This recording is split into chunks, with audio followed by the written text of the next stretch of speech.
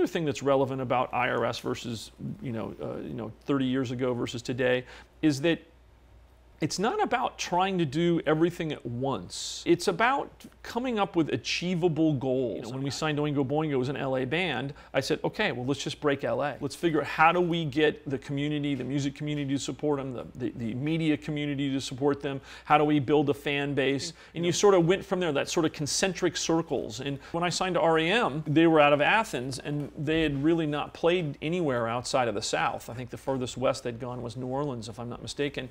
And so we said, okay, let's just focus on the South. It's about having small victories that sort of validate your passion, and they may not be victories that are so big that the whole world sees it immediately, but they're victories that show that you're on the right track. You generate a bit of revenue, you get some things going on that sort of gives you that momentum and really fuels your